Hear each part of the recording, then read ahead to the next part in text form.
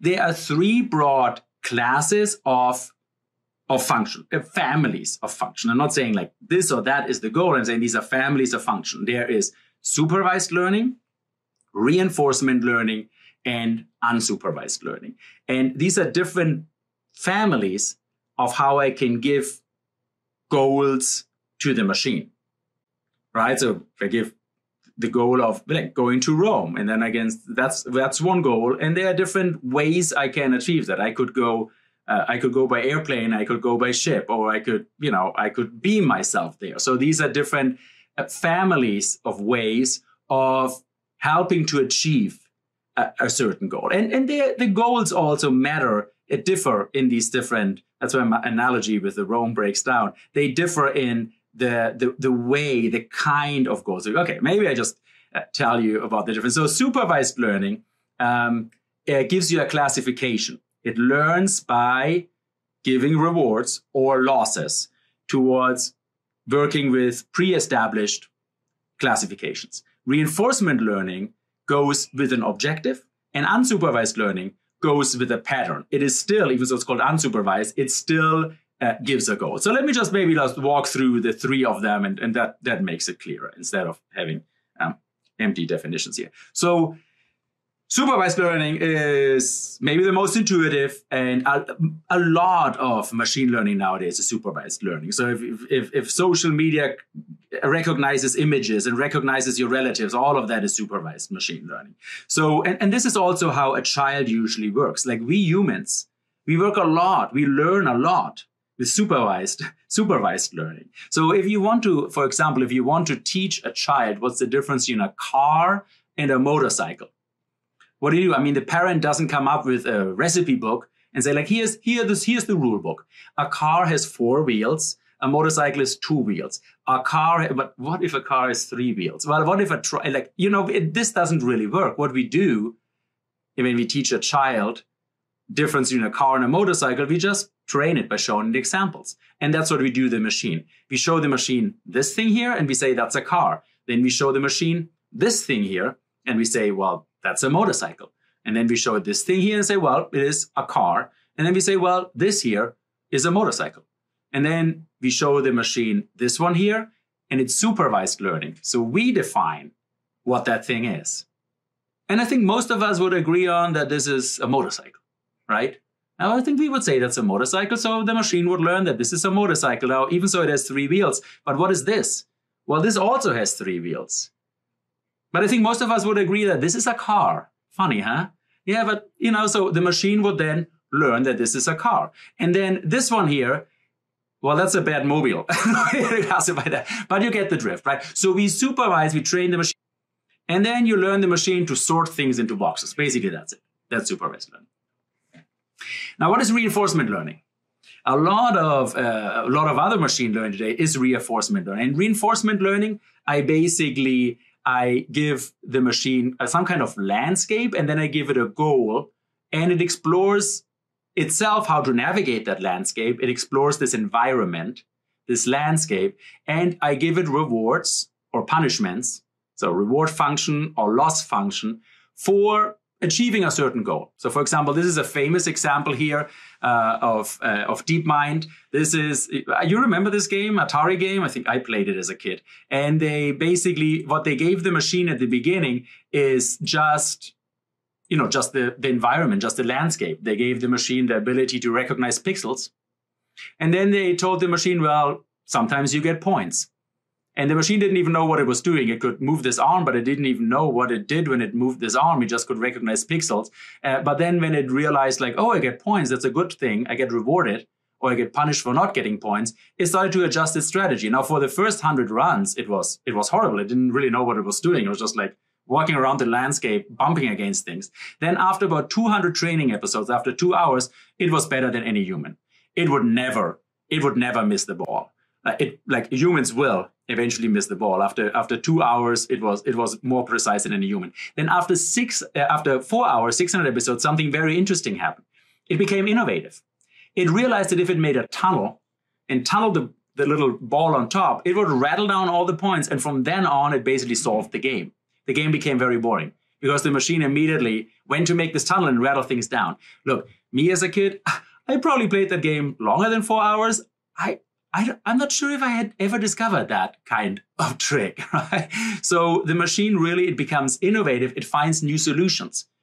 Now that's a far cry from, solving the problems of, the big problems we have in the world of crime and poverty and global warming and so forth. But, that's the idea. It looks for innovative solutions. Now, we can then also fine tune it, because we just say, there's the goal, right? There's the goal of like, I want you to go to Rome, but I want you to go to Rome not in a safe way or in an energy efficient way.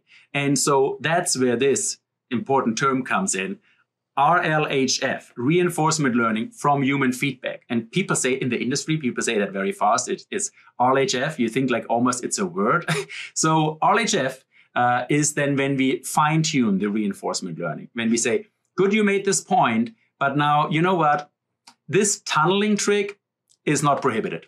Or it's only prohibited once in an hour or something like that. You kind of you fine tune it. And many of the very successful technologies, we already talked about this technology, which was the fastest diffusing technology that we ever had, has a lot of RLHF. So a model language, a chatbot, for example, that you can ask for advice gets fine-tuned by humans. So these goals are given, then humans fine-tune it. For example, you could ask ChatGPT how to set up a perfect crime. Now, should ChatGPT really tell you all the things about how to set up a perfect crime? So RLHF is used in order to say, okay, you say you want to go to Rome, but, go in there in an acceptable way. We align it in the technical term, and we will talk much more about that at the end of the specialization when we talk about strategies and policies. We align it, AI alignment, with human values. So that's the second part. It's reinforcement learning. And the third one, it's a little bit more crazy. It's called unsupervised learning. So they say it's completely unsupervised. It's not. There's still a supervision. And the supervision is that I give it the mathematical family of what to optimize in. So I have here my observation of reality. I have my data. So that's my data input. And now I give him a certain class. I give the machine a certain class of what to do. For example, I could say, give me a sparse representation of all these data points. And the machine says, well, these 2 data points are the ones that actually best represent what you had here, right? You had this, and then I say, if you want to really break it down to only 2, this, now the machine learned that this is the sparsest representation of this reality. I could also say, give me a low dimensional representation. And it says, okay, now actually, it comes down to like 3 big dots. Or I can say, give me an independent representation. Then it looks for the orthogonal vectors.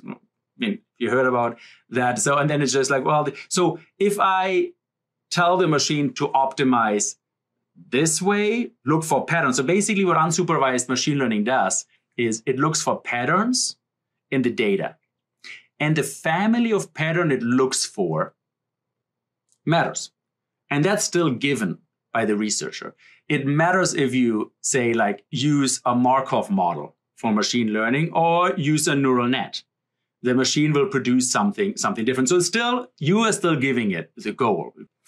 Okay, we have to talk more about that, but basically what I wanted to tell you, so with regard to the goal, and I'll tell you this or that goal, I tell you there are 3 big families of goals: supervised learning, reinforcement learning, and unsupervised learning. And here, you can pause the video and read through it, please. These are some different definitions. So basically in supervised learning, the machine learns an existing classification, something that we know and we want to automate. Difference between cars and motorcycles. And the machine learns to put things into buckets under our supervision. Reinforcement learning, we give the machine just an objective, a goal. We say gain points or whatever, make the world a better place, and then give good advice. But then the machine will optimize for that in the landscape. And we might want to fine tune that. That's when we give human feedback in order to fine tune the goal. So make sure there are no unintended consequences when the machine implements that goal. And then unsupervised learning, where the machine basically, it's a data mimicry. It's a mimicry of the mathematical representation. So I have some kind of mathematical representation, and that can be a neural net or a Markov model, or a regression. And then I say, you know, from this regression versus the Markov model, you try to fit the data best you can within the parameters of this family of model. You try to mimic the data in order to fit a pattern. But I still give it a goal. I still give it the kind of pattern I want to optimize for. I can optimize for a line or for a curve. Now that matters, right? So you try to mimic the mathematical representation of it and try to mimic a pattern. Now, again, also here, it's important that you kind of like, you know, at the end, you fine tune it to make sure there are no unintended consequences.